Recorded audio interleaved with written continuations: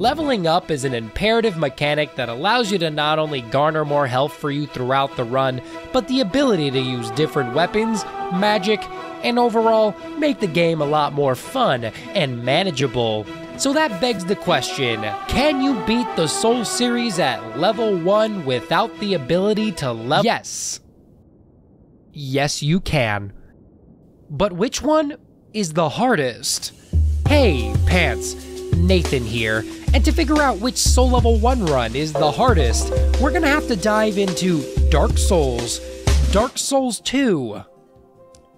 I do not like this. Dark Souls 3 and Elden Ring at level 1, then rank their difficulty by how loud they make me want to scream. I'm gonna get swallowed. Don't swallow me. And want to break my controller. I couldn't even see you! This camera is so shit! On a scale from 1 to 10, I'll be ranking each one of the games 3 times. 1 for early game, 1 for mid game, and 1 for late game. Then I'll take the average and compare it to the rest of the games at the end of the video. And the one with the biggest number, out of 10, is the hardest Souls game to beat at level 1. Now to start off, we have Dark Souls, my favorite game. Are you joking? I fucking pressed combustion. R1, R1.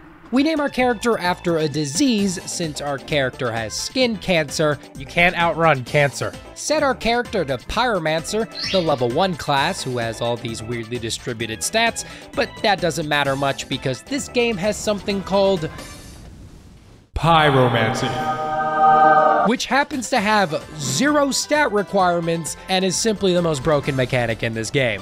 And trust me, I will be taking full advantage of that. And GG. After finishing off the tutorial by throwing balls at a fat demon's ass, pause, enhance, I get yoinked by a burb who drops me off in Firelink where I can kill the real tutorial demon. Then go collect items all around the map, most of which I don't need, but I did grab the red Tearstone ring. I won't even be using it, but I grabbed it. Killed this Black Knight after a million chiropractic procedures, grabbed the Grass Crest shield, got a lucky drop from a crystal lizard. Oh, we got a Titanite chunk, that's so lucky! And then made my way to Undead Parish, which I skimmed past to stick my 3 inches inside a boar's ass, and then grab the basement key. Basement key. There we go, we got it. Now inside the basement, we can not only recreate the famous Bloodborne meme, but we can also save the sorcerer dude with a key we buy from the ultra super secret undisclosed merchant. And he sells us a ring that is overpriced, 20,000, oh, Jesus Christ, and will increase our damage later on in the run. But for now, we go back to the basement, intentionally stand at the perfect spot for the dogs to not hit us, and fight the most well-designed boss in all of the Souls series. My favorite part is the 2 woof-woofs in the arena, who are very hard to kill, with the machete man swinging his sword, I'm alive, in an office cubicle of an arena. But once I learned the ancient Chinese method of cooking the dogs first, take this dog, before consuming them, there we go. Okay, we've done it. The rest of the fight went, take this, yes, swimmingly. After teleporting out, we now had access to the depths, where I do a crazy skip that I got. Ready? Watch this skip, guys. Ready? It's a crazy skip. Huh! I missed on my first try, rescued the Pyromancer dude, and got politely bit by pit bulls. No! This game is so bad. Now back in Firelink, we can talk to the swag Pyromancer guy, buy his pyromancy, and use him to upgrade our flame hand, which we will be taking all the way up to the Undead Parish, start chemotherapy, and now our character looks like a Pixar mom, but without the big fat juicy. Now it's time to go ring the bells of awakening. Let me in! Which means facing the gargoyles. And although the cutscene makes them look intimidating, they are definitely not. If you have fireballs and combustion flames, they are if you forget to equip combustion and ran out of fireballs and have a +0 axe and get stuck on the edge of the arena. But we're gonna ignore that because bell. Now we head to Blighttown to go ring the other Bell of Awakening, but it happens to be guarded by the world's ugliest woman. At least from the waist up. Yuck. Nasty. Ugh. Ew.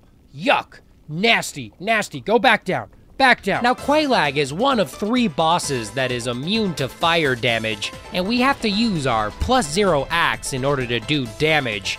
And that might sound like a very difficult task, but it's not, since all her attacks are extremely predictable. She's gonna do her long spewing attack. And if you hide inside her spider parts when she swings her sword, it's impossible for you to get hit. I also have 2,000 hours in this game, but looking past that, yes, I did it with a level 0 axe. She's easy. She's actually so easy. Now with Quelaag dead, that signifies the end of early game for DS1, which I'm gonna give a 2 out of 10 for difficulty. It would be a 1 out of 10 if Capper Demon wasn't such a little bitch.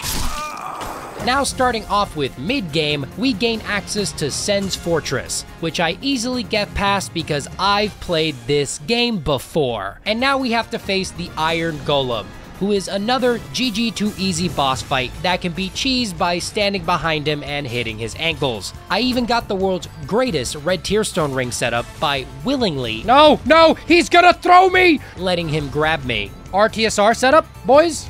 Now we do extra damage. And eventually, the Iron Golem dies, meaning it's time to go to Anor Londo. But before we do that, we can use the souls we've acquired to get the Bellowing Dragon Crest ring, which will increase our damage of our pyromancy, go all the way back down to Blighttown to buy ourselves upgraded pyromancies, and then head back up to Blighttown again, run to the Darkroot Basin, kill the Hydra, which will unlock this lady for us, who will give us the Dust Crown Helmet, which will also increase our pyromancy damage. And with that, we are as upgraded as we can possibly be for Anor Londo, which happens to contain the hardest boss fight in this run. That's so stupid, aka, and I'm dead, Orenstein and Nikocado Avocado. I literally couldn't move because, oh my god. Now people believe ONS is difficult because of the fact that you have to fight 2 bosses at once.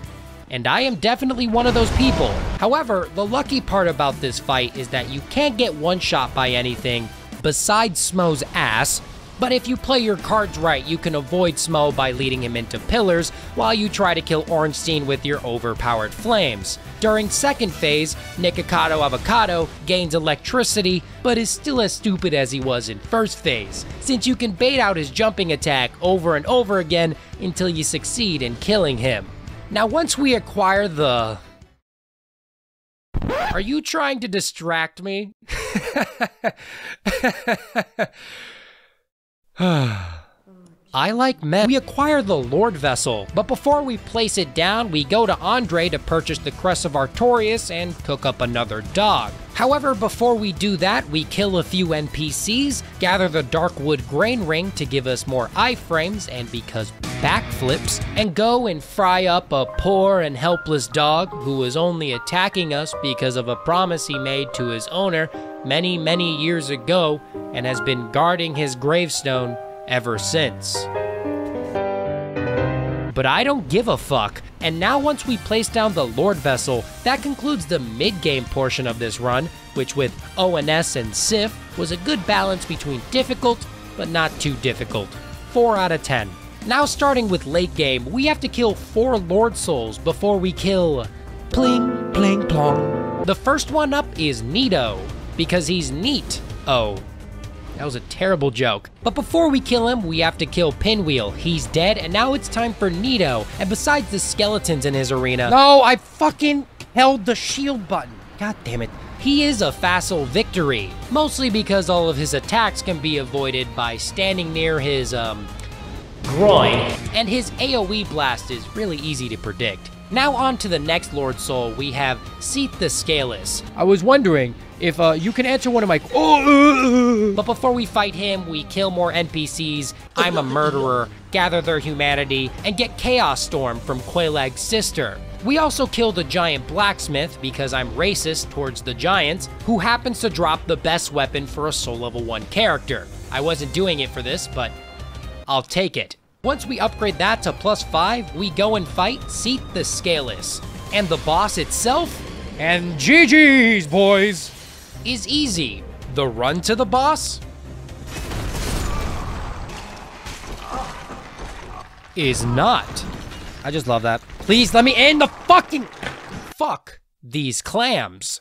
If we make it past the clams, we have a walking hitbox of a boss whose biggest weakness is being a walking hitbox of a boss. So unless we get unlucky with the crystal AoE, That's so stupid! we can bait out his attacks and hit his crystal balls till he Mick dies. Now we have the Bed of Chaos to kill, which means going to Ceaseless Discharge, who is canonically the most difficult boss in this game, then going to Demon Fire Sage, whose biggest weakness is fire damage. How ironic. And then going to kill the Centipede Demon, who is one of those bosses who's immune to fire damage. Oh, come on, that was so stupid. But with enough patience How does that hit me? and the +5 Blacksmith Hammer, he wasn't all that bad. And with him dead, we finally reach the Bed of Chaos, who is another gimmick fight for us to easily get through. Now on to the last Lord Soul, we have to face the 4 Kings. To the abyss we go! And this would usually be a difficult fight, but we are overpowered and have a maxed out Pyromancy Flame, so we do way too much damage. Now with the 4 Kings done, we can give the Lord Souls to the Lord Vessel and fight the final boss of this game, the Pling Pling Plong Man. And get parried, bitch.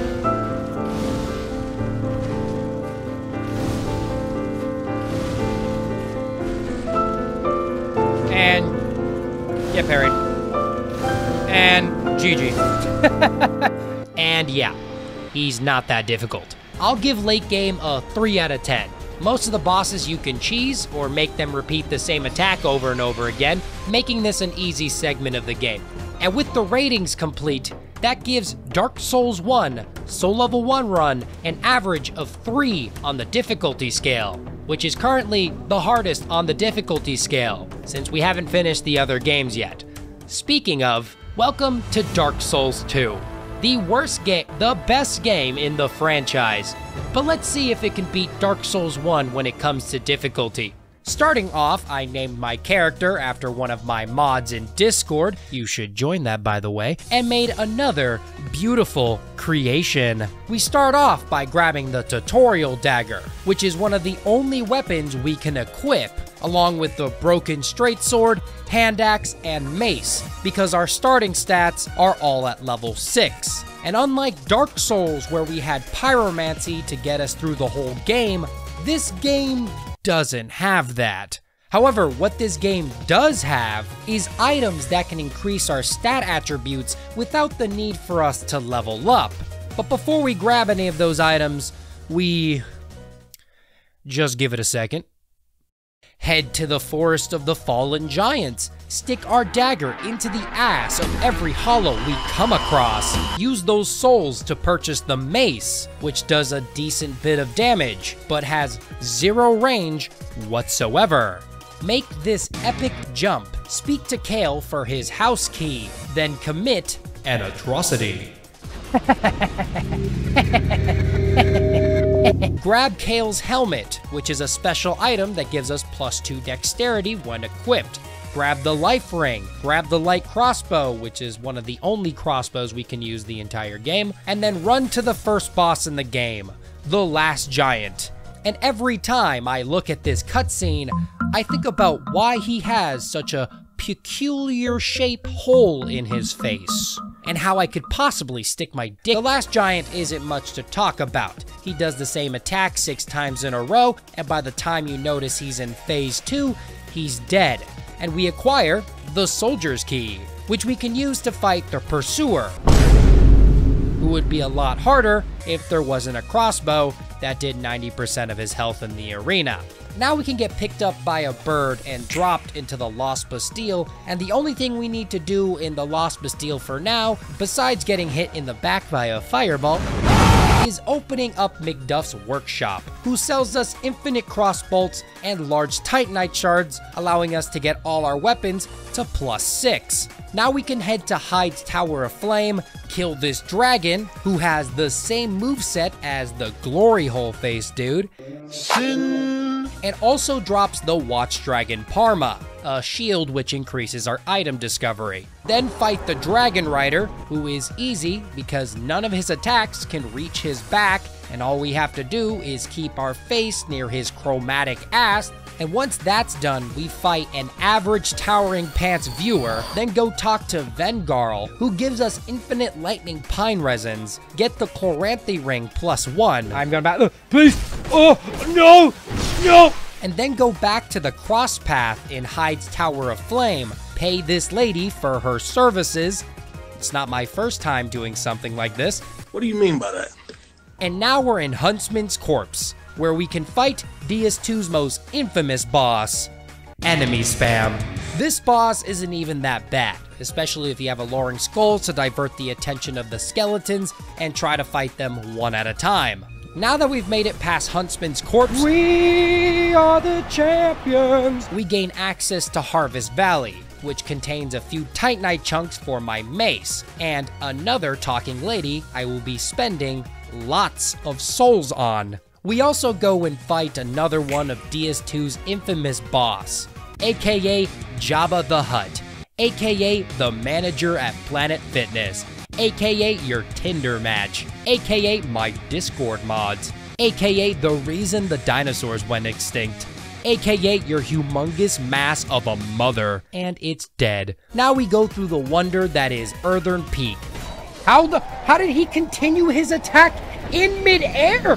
What is wrong with you? You have no head. How do you even think about this shit? I fucking love this area. For fuck's sake, fuck you guys. How? Why do you do this?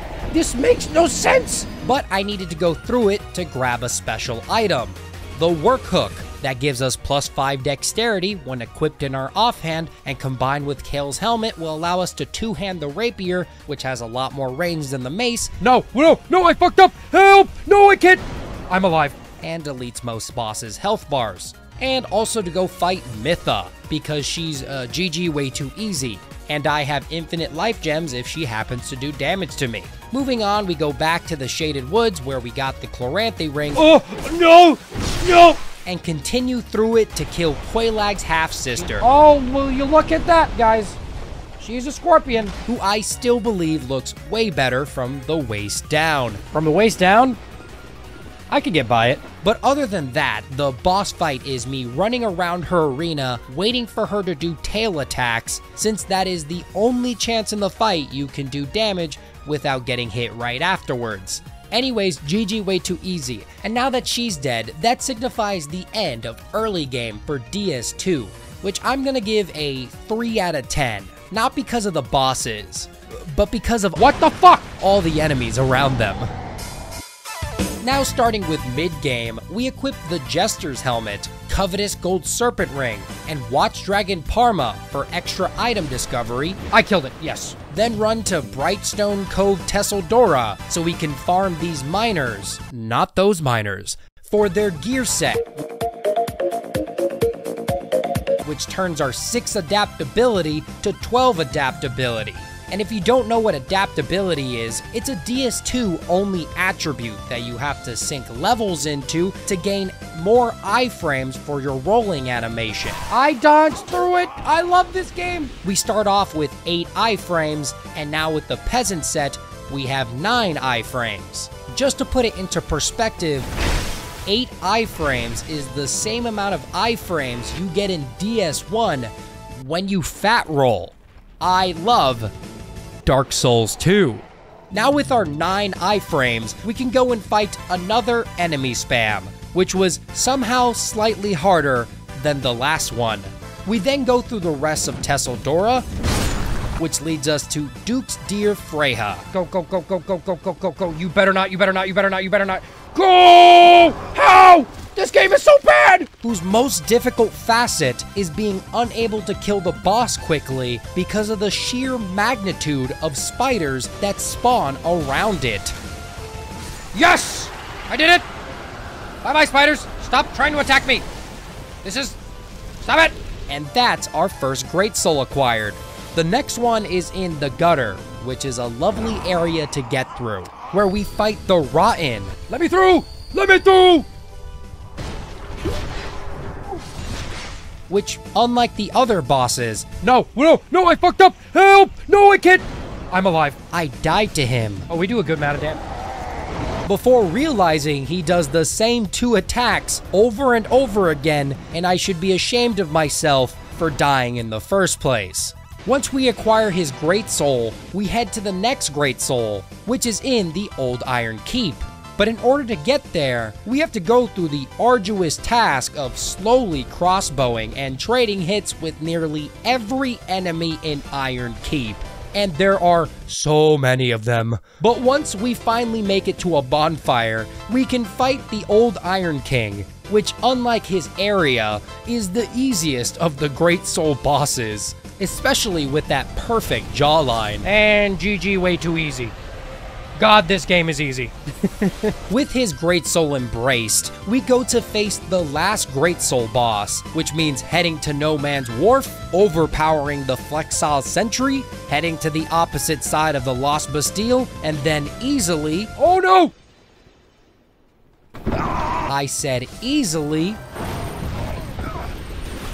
I said easily getting to the Lost Sinner, who would be way more difficult if we didn't have access to infinite life gems. This is my strategy. Run away, pop a life gem, hit him once or twice, run away again. Throughout the fight. Now with that finished, And GG, way too easy. we've completed the mid-game portion of DS2, which I will rightfully place at 4 out of 10, because bosses easy, areas not so easy. Now going on to late game, we watch Tom Holland in the crowded room What the hell is his back doing? head to Drangleic Castle, the only place that made me scream, I can't move! go fight Dragon Rider again. This time there's an archer in the arena, and that adds a bit of challenge to it, till I figure out that Dragon Riders are weak to blunt damage. GG's, boys. After killing them, we attempt to get Goer's Ring, fail, Oh, I didn't see you. What is wrong with you? How is such a big man so hard to spot? then actually get Goer's Ring, which is a ring that has a man wrap his arms around your warm embrace, just like Tom Holland did in the crowd, and this prevents us from taking damage from back attacks. Unlike Tom Holland in the moving on from man-on-man action, we fight the Looking Glass Knight, How did that even, what even is that? my personal favorite boss in this game. Oh, this is such a great game, guys. ADP is so great. The only thing that ruins it is our lack of adaptability to roll past any of his attacks and bad hitboxes. But this is DS2. I shouldn't have expected Bro, I just wanted to hit you once. any less. I swear to God. Now with Glassy dead, Yes. we have everybody's favorite area to go through, which actually isn't that bad, with a maxed out crossbow. Just really slow and tedious. Once we finish with that, we fight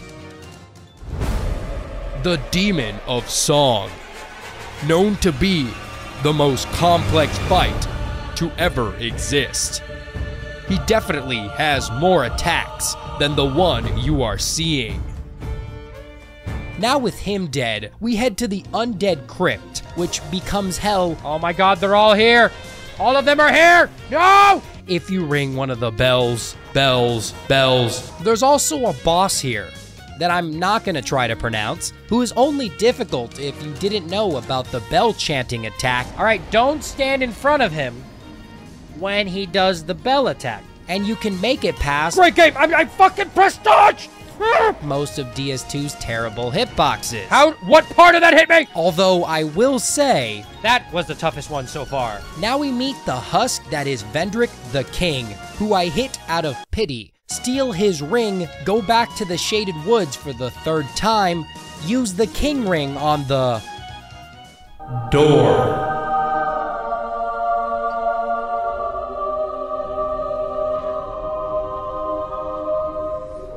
It takes a few seconds to open. Hold up. And now we're in Aldea's Keep, which is home to... Open! Open the door! The Guardian Dragon, who has the same immersive moveset as the one from early game.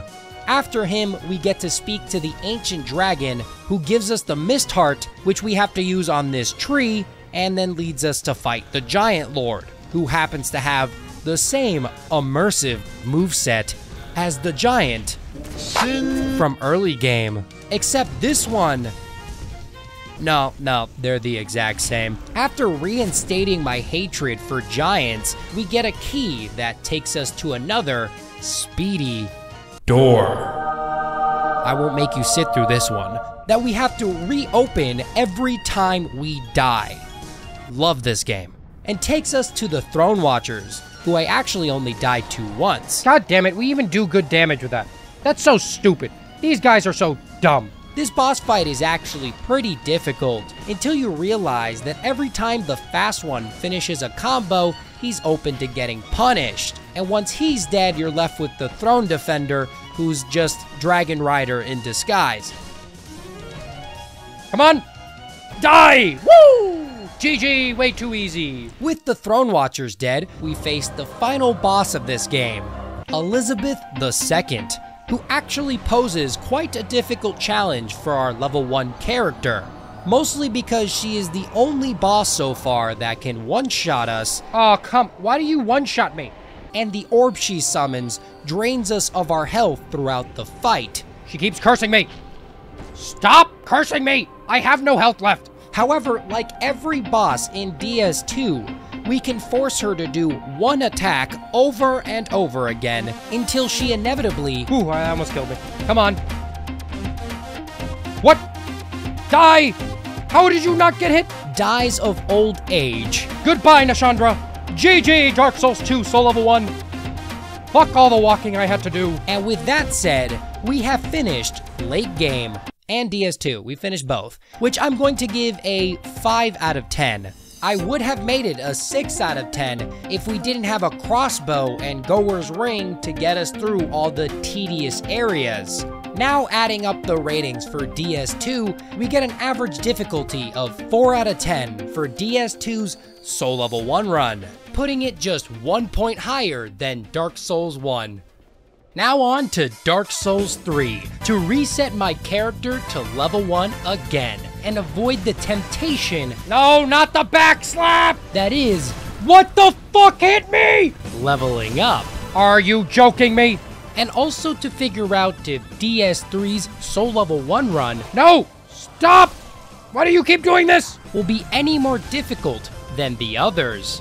First off, DS3 is unique from both DS1 and DS2. It doesn't have overpowered pyromancies like in DS1, nor does it have any items we can equip in our offhand to allow us to increase our stats like in DS2. What it does have, however, is 4 rings that can each increase our strength, dexterity, faith, and intelligence by 5 stat points. With 2 of those rings, we can eventually equip the Dragon Slayer Axe, which is the most overpowered weapon in a Soul Level 1 run. But in order to obtain any of that, we need to progress through the game first. So we start off naming our character Goofball, because he looks like a goofball. But I could have named him after anybody watching this video right now and pausing and deciding to click in the link in the description to my Discord. Do it. Goofball starts off as the Deprived class with all level 10 stats, way better than DS2. We wake up in a graveyard, kill a crystal lizard, and then make it to the first boss in the game, which if you've ever played this game, isn't all that bad. And GG, way too easy. Whoa! We make it to Firelink, open this door. I'm gonna stop making you guys sit through this. Grab the broadsword, which is going to be the weapon we use for the majority of the run. Equip pants. We now have pants. Towering pants. Face the worst enemies in this game, and then go up against Vort of the Boreal Valley, which if you've ever played this game, isn't all that bad. We did it, chat. The boss is so big that if you hide inside him, he can't hit you. And the only attack we need to be wary of is this charge attack he does once he enters second phase. Once he's dead, we watch Emma die of a heart attack. Seems you died. Must have been a heart attack. Hold up a banner, make our way through the undead settlement. Yeah! Yay! Yes! Ah! Ah! That felt so good, chat. Face the worst enemies in this game. No! Again. Progress Siegward's questline. We have one chance, one opportunity. This is our moment, chat. My palms are sweaty. My knees are weak, my arms are sweaty. There's vomit on my sweater already. Grab the Grass Crest shield, and after a lot of running, dying, No! running, dying, Oh! running, dying, Can we not do this? we eventually face our first Cinder, who for the first time in this video is an actual boss with difficulty. Unlike DS1 and DS2, where most of the boss's attacks are telegraphed, DS3 bosses are both quick and very deadly. Not to say some of the bosses in the other games weren't difficult, but a lot of the bosses in DS3 require you to remember their moveset and punish you for playing too defensively. Leading back to the Abyss Watchers, Ah! I'm alive! What is this health bar? we can clearly see the polish DS3 has over the other games. As a Soul Level 1 build, we're able to do a fair amount of damage, but aren't able to survive his combo attacks. Are you fucking kidding me? So we spend most of the first phase running from the fight trying to get backstabs, and then once second phase commences, the difficulty spikes, obviously, and we have to become wary of certain attacks that can clip us for playing too defensively. And besides all the Fucking Christ! Red one, you are not supposed to attack me! screaming, And I hate this game. I enjoyed learning this boss fight again, and coming out victorious. Yes! GG's! Next boss up is Dancer of the Boreal Valley. And yes, I'm fighting this one early. Why, you might ask? Well, after killing the Watcher, we gathered a ton of Titanite chunks, and our weapon is as upgraded as it can be at this point in the game, without going to Lothric Castle. And Lothric Castle happens to be guarded by the Dancer. And that's how I got myself I couldn't fucking see. Why did it not lock on? What is the point of this game? in this situation. And this situation, I fucking dodged, man. I pressed the fucking circle button. Can you just... and this situation, I couldn't even see you. This camera is so shit. and this situation. I fucking dodged, man. Oh my god. I died Oh, not the so back. many Oh, times. back. Dancer How did that hit me? is hard as shit No, no. Why would I do that? at Soul Level 1. Oh, how did that hit me? No matter what we do, 90% of her attacks one-shot us. The combo. Oh! Oh! And the Dancer is both extremely slow and extremely fast. I hate that attack. It's so fast. It's hard to describe, but her temperamental moveset is very hard for my brain to keep up with. How? What part? Bro, is it like her elbow? And the fact our damage output isn't all that good doesn't help. How I ended up killing this boss was both a bit of luck and hours of ingraining her moveset into my thick skull. Yes! Yes! Yes! Yes! Woo! We did it! It was easy, guys. All you had to do was kill the boss. With that said, that's the end of early game for Dark Souls 3, which I will easily place at a 7 out of 10. I have faced far harder bosses before with even less odds than the ones in early game, but our lack of health as a Soul Level 1 character facing the Dancer made me scream, Yeah, I get one shot. It doesn't fucking matter. quite a lot. So 7 out of 10 it is. Now moving on to mid-game, we make it to Lothric Castle, gather the Titanite chunks we need, and then go to clear all the easy bosses, that being Crystal Sage, Deacons, and Wolnir. Crystal Sage can be made easier with throwing knives. Throwing knife tactic is too easy. Deacons can be made easier with alluring skulls. And Wolnir is Wolnir After killing them, we gain access to the Profane Capital. Buy one of the most important rings for our Soul Level 1 character, since it prevents us from getting one-shot. Complete Siegward's questline, giving us a Titanite slab, and then murder him mercilessly because we don't want him to spawn in the boss. The onion guy just has to die, guys. He just had to die.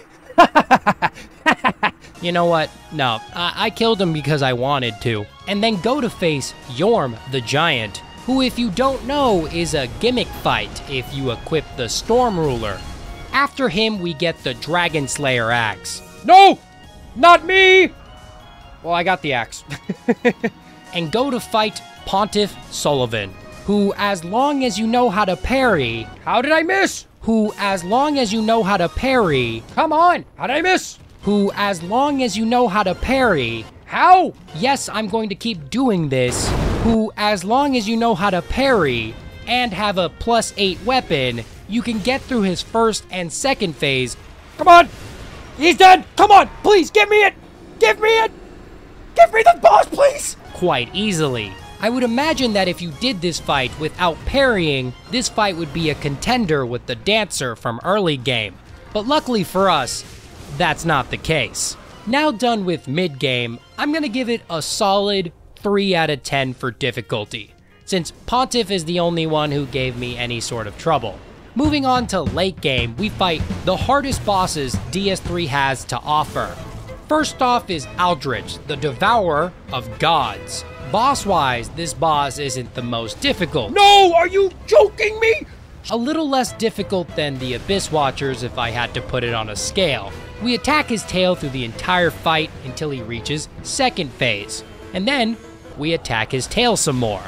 The only thing we really need to look out for is all the one-shot attacks and the rain of arrows attack that he summons. But other than that, the fight wasn't all that bad. And GG, too easy. Aldrich is mine. I'm the one who beat him off. Hell freaking yeah. After Aldrich, we go and face another Orenstein-like boss.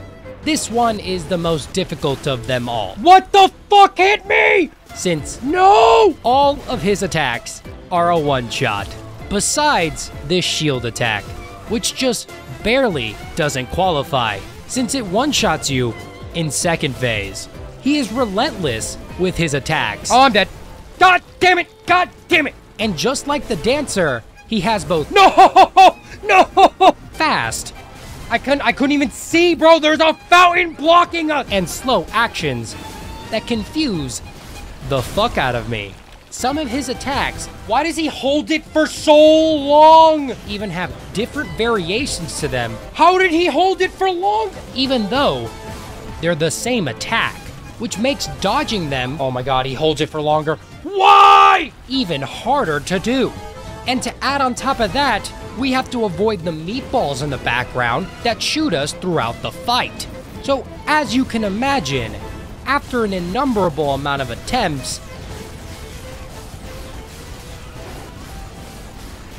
I stopped having the skill issue and killed the boss. Yes! Yes! Yes! DSA is down! Woo! I did it! After that arduous task, we pick up the Strength Ring and Dexterity Ring, which gives us just enough stats to two-hand the Dragon Slayer axe. And just to show you how good this weapon is, we fight the Twin Princes, which is known as a difficult fight. And within a few tries, our overwhelming damage shows, and we quite easily manage to deal with this boss through sheer blunt force. GG's, boys! The last Soul of Cinder. Defeated! Sadly, however, that will not be the case for the last boss in the game. Yes, we do good amount of damage, but damn is he difficult. You start off facing his standard sword form, which took practice to get down, yes, but easily became my best performing phase. If he switched to the sorcery form, we simply had to get close to him and evade whenever necessary, although sometimes it didn't really work. If he switched to the scimitar form, No, I do not like this face. This is pyromancy face. No. I ran for dear life. And if he switched to his spear form, I would play defensively. but would stay close enough to where he doesn't do this attack on me. And once all of that is down, you can get past his first phase pretty easily, and he enters his pling, pling, plong. And honestly, this phase was the easiest, since I would run like a coward around the arena, wait for him to do a jump attack, capitalize, and then rinse, repeat, rinse, repeat. Yes! DS3! Soul level 1! Done! That's the end of late game, which easily was harder than early game and mid game. So I'm gonna give it a solid 8 out of 10. And with that said, the ratings have been complete for Dark Souls 3 Soul Level 1 run, which if we add up, gives us an average of 6 out of 10, putting DS3 2 points higher than DS2 in terms of difficulty. And now on to the final game in this video, Elden Ring. No! Why? That's so stupid! That's so stupid! Now in terms of stat distribution, this game is the easiest. Even though we start off with all level 10 stats, there are numerous ways to increase that within the run. We can use talismans like the rings in DS3, our wondrous physic, certain ashes of war, and special equipment like in DS2. And with the ability to increase our character stats so high, we can mix and match different builds to whatever we see fit, making the bosses easier or harder depending on your skill level. What? And the weapon you decide to use. Yes, that's an okay attack as well. See, that's not an okay attack. We don't attack during that attack. The only definitive in this run is the fact that nearly every boss will dodge! I didn't run out of stamina! Or can. No! Oh my god, how did I die from that? One-shot you. Oh my god! Luckily for me. No! How did you? What? I know this game quite well. We start off naming our character Kevin. Get touched by the grafted scion. Make it to Limgrave. Grab our horse while I spin the camera like a maniac. Grab golden seeds and sacred tears. Grab the strength crystal tier for plus 10 strength. Grab golden vow. Fight Nurius.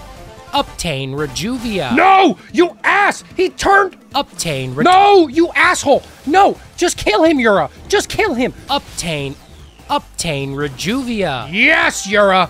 You finally did your job! Grab the Dectus pieces. Grab Radagon's Source Seal for plus 5 to our Dex and Strength. Kill Mommy Grail. Cheese Commander O'Neill. Give the needle to Millicent. Obtain the Prothesis Wearer Heirloom for plus 5 Dex. Grab Rotten Breath and Dragon Ice.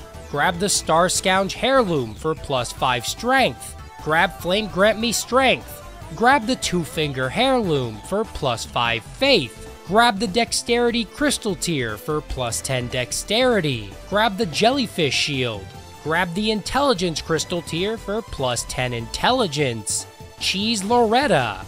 Start Ronnie's questline. Use the Dectus Medallion. Grab the Ruler's Mask for plus 1 Faith. Enter Volcano Manor. Grab the Funny Mask for 4 Arcane, allowing us to wield the Rejuvia and fight the Godskin Noble. Now this fight is significantly easier than the Godskin Duo. However, with our current build, it's still quite a challenge. We can use our Rejuvia to keep a distance away from the Godskin Noble throughout the fight, but the second he reaches second phase and starts doing the roly-poly, he becomes completely unpredictable. No! No! No! Why? Why would you do that? Why? Why would you do the worst possible combination? And the only thing we can do is pray that we get lucky enough for him not to do this, or any of this. What? How did he go into... What did he just... How? What? What? GG, nerd! Yes! Look at me! After him, we can grab the last Somber Stone we need and the weapon we will be using for the entire game. Upgrade it, and then finally head to Margit, who at this point, everybody should know how to kill without too much trouble. Yeah! Yes! Margit is dead! First try! With the talisman pouch he drops, we can equip another one of the talismans we grabbed and then make our way to Godric, who with a maxed out Serpent Hunter and all the buffs we've been gathering... GG! Wow, bro. Simple. ...is the easiest fight in this game. With that great rune acquired, we need one more to progress the game, which we will be getting from Radahn. Dodge! No! What? And you might think I would have a lot of trouble with Radahn. How did that hit me? What? And you wouldn't necessarily be wrong, but I had more trouble trying to activate my buffs during the boss fight and get as much damage off as possible. That was a beautiful amount of damage. I don't even care that I died. Than facing the boss itself. And goodbye, Radahn. Now with him dead, that's the end of early game, which I will give a 4 out of 10, because Godskin Noble. After Radahn, we can grab another talisman pouch, head to Nokron, fight the Mimic tier, obtain the Silver tier mask for +8 arcane, grab the Fingerslayer blade, grab the Carrion inverted statue, use it to grab the Stargazer heirloom for +5 intelligence, grab the Ritual sword talisman, that'll increase our damage when we're at full HP, and then grab Marika's Scar seal for +3 on our arcane, faith, and intelligence. With this also marks the end of me grabbing items. Thank God. Now we can run to the Draconic Tree Sentinel and do this to him. And boom. Boom. Boom. Boom. Boom. Boom. Yes! We did it! We killed him in the most perfect way possible. What can I say? This game is too easy. Now we can head through the capital and fight Godfrey Shadowboxer. And this fight's like Margit, where I've beaten him enough times where it's not even that much of a challenge. And GG. Definitely my first try. Next boss is Morgott, and I learned how to fight this guy in my last video, where we stand around waiting for him to do this spear attack or this jump attack, capitalize, and then wait around some more. Overall, not that difficult of a fight. Take this! Yes! Morgott is down. Now with him dead, we go to the mountaintops of giants and fight one of the most Run away, run away, run away. No! difficult bosses I couldn't do anything because of fucking Torrent. I hate Torrent. in any challenge run. Why did the horse go into him? What is wrong with you? Torrent! Yes, I'm talking about Bro lifted his foot an inch off the ground. the fire No, fucking no, how it, giant. oh my God. If you can't tell, No, how it, I hate this guy. no, why, that's so stupid. That's so stupid. He is the reason I hate the giants There's one thing you guys know I hate. It's Fire Giant so goddamn much. and balls, God damn it. Why does he always shoot balls at me? His health bar is giant, and his balls are giant too.